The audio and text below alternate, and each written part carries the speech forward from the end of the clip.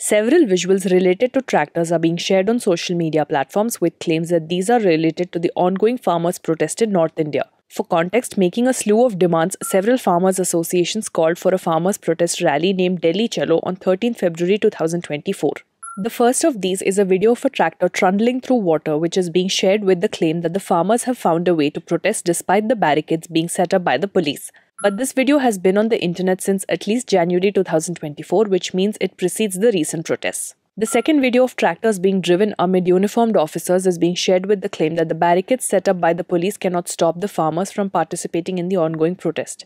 But these visuals show people in Punjab protesting the police cases against social activist and vlogger Bhana Sidhu before the current farmers' protest began. Another video shows a tractor with a metal grill covering it that apparently shows a specimen of what the protesting farmers are using in their ongoing demonstration.